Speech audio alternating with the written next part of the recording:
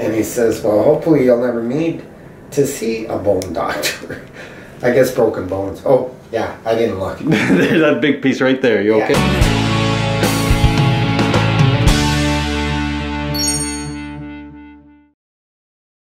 So, tell me again what happened. You went... This has just been bothering me for a long time, right? It actually started in the summertime. It was just for a little while, and I felt it coming on. And you know, I'm getting pedicures, so I was getting my nails done. I'm taking them off and all that. Yeah. I gotta go up, you know what I mean?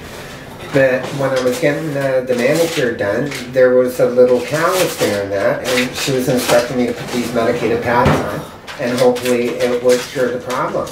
And while I was doing it, it was subsiding. But then, like I said, something came up and it just totally negated it. Oh, so biggest thing is, this is just dead skin caused by pressure. That's right. We remove the dead skin. Okay. And you remove the pressure from those shoes and you'll be okay. Okay, I won't wear the shoes for at least about a week, and it'll just be at nighttime. I won't wear them during the day. Yes, and try to as little as possible. I was wearing them all day long, from yes. morning until night. Yeah. You understand? I'll just go with these, and should I go out, I'll put them on. Okay, so what we're gonna, you just relax. We're just gonna remove the top layer of this dead skin first. Yeah, that's fine. If anything's too sore, you let me know. I will let you know. So what? They told you to go to the hospital? Yeah, and I was assuming they were going to do something there this morning, and yeah, I waited, and then the doctor came in and he just looked at it and he says, well, no, we can't do nothing for that. And then he said somebody's a bone specialist, and he says, well, hopefully you'll never need to see a bone doctor. I guess broken bones. Oh, yeah, I didn't look. There's that big piece right there. You okay? Yeah, I wasn't looking. Yeah, I'm one of those squeamish kind of guys. You know? No, you're doing well. How long did you have to wait in the hospital for? It was about close to 2 hours, I guess. Okay. Yeah, because I used to go hunting with my brother, and I wasn't big on shooting the game, you know what I mean? So, and he knows that about me, you know what I mean? Yeah. You know. Some people are squeamish about things, you know. No, that's fine. So we got the hard part off, and now we're just going to be removing that core of dead skin. Okay. But you must be looking good in those boots, though, huh? Looking good in the boots. Looking good. See, beauty is pain. That's what they say. Beauty is pain. That's a good one. Beauty is pain. I like that one. Beauty is pain. Oh. So what we're doing is just removing as much as we can. So if anything's too sensitive, yeah, no, you let me know. Yeah, no, actually when I was grabbing it, I was trying to pull it and it was painful, but what you're doing, I'm not feeling nothing actually. That's good. And it's just dead skin. Yeah, I guess that's why you're the specialist. Yeah.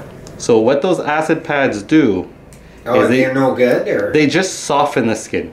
Oh, is that what they do? But they don't remove it. You need to have someone actually scrape this down. You okay, Sant? Yeah, it's okay. I can do it. I know it's a little sensitive. Yeah, no, I can deal with a little of it. Yeah. You know, I've been wearing those boots since high school too, eh, Doc? You know what I'm saying? Since high school. Just call me Jonathan. Just call me Jonathan. Jonathan. So, you know, considering, you know, I've been wearing them since I was like 16 years old. That's only a few years ago, right? You're looking good. Yeah, thanks for that. Yeah. Yeah, it was those damn shoes when I got them. They were way too tight. I am not kidding you. Because I bought a pair of cowboy boots at... Do you go downtown at Yonge Street? Yep. And it used to be Master John's back in the 60s, right? Because I'm 63, right? But it's called Shoemaster now, right? And I know the owner there, right? And it was right beside the House of Lords, you know? Yes, I know House of Lords, yeah. The House of Lords shut down, I heard. Oh, okay. That was a landmark, eh? Yeah. You know, for people that wanted to get their hair done, you got to go to the big TO and you go to the House of Lords and, you know, pay the big money there, right? But when I went to go see Nick at Shoemaster, he didn't have the Beatles boots, but I ended up buying a pair of cowboy boots, and there was a lot of room in them, you know what I mean? My foot wasn't all scrunched up, you know what I'm saying? Yeah. And, yeah, those ones were comfortable, but these Beatles boots, when he made them, and I paid like $550 for them too. Whew.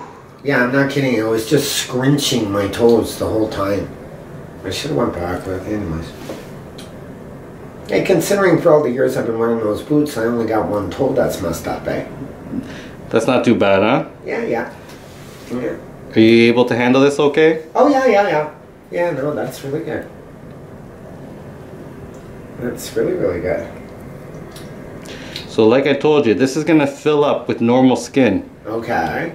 But if you don't remove the pressure, this thing will come right back. It comes right back, eh? Just a reaction to pressure. Seriously, eh? Yep. Wow.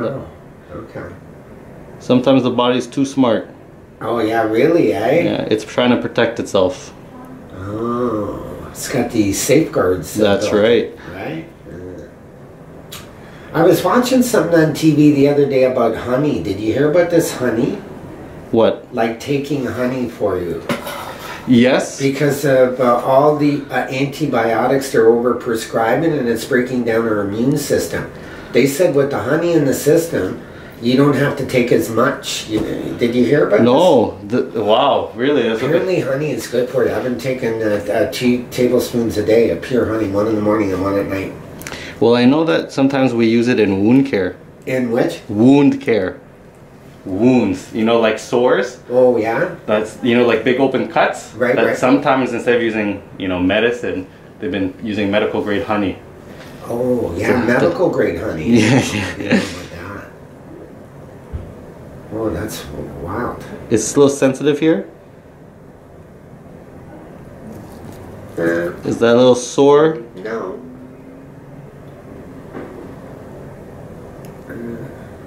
Okay, you're doing well. Yeah, no, it feels okay.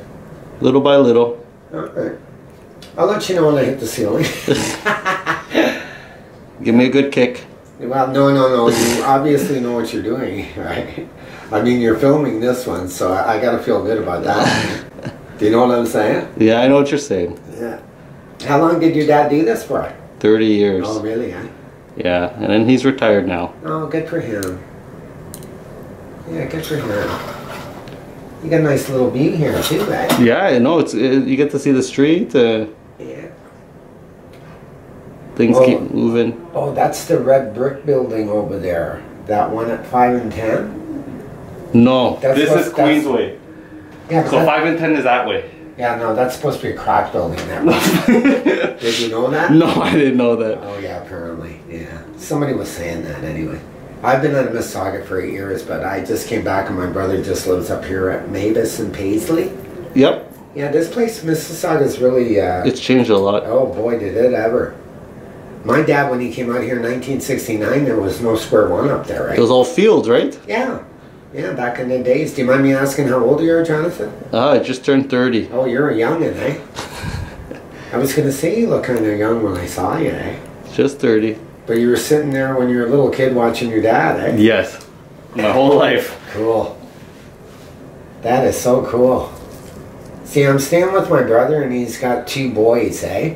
But I was, telling my brother I used to idolize him as a kid growing up, eh? Because he's 10 years older than me, Jonathan. Yeah. Oh, wow. And he was a mechanic, eh? And I wanted to learn to do stuff, eh? And I was like working on engines when I was 11 years old. Wow. And then he took an electrician course, so I do electrical as well. He taught me how to do plumbing, all that stuff.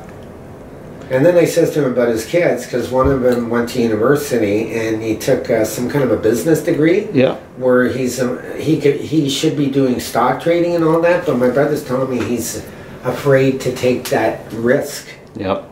But he said he's really, really good at this course he took, right?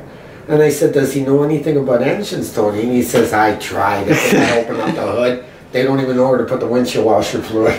That's us now. Remember back in the day, everyone worked on their cars. Huh? People used to work on their No, I cars, know but that. now we don't. No. That's when my brother, the kids nowadays, they're not tuned into stuff like that, eh? But, No.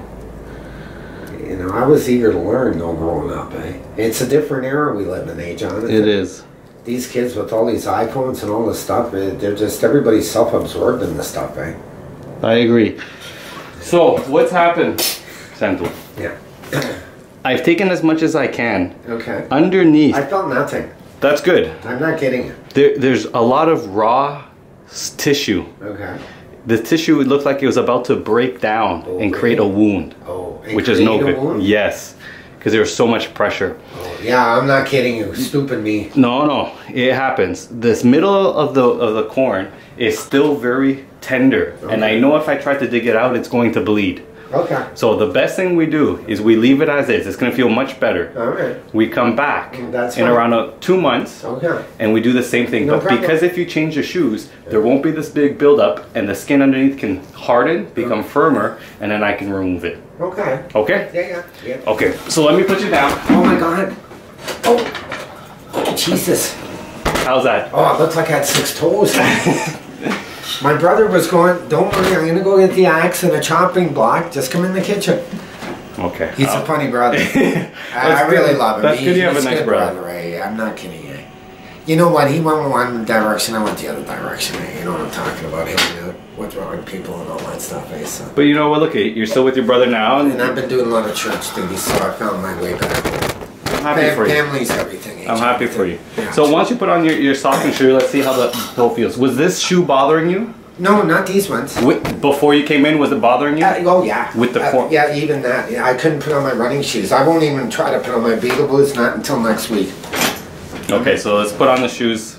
I'm still feeling. Oh yeah. How's that feel? Oh no, that feels good. So. I can live with that. You have no idea what that feels. No, You probably do have an idea.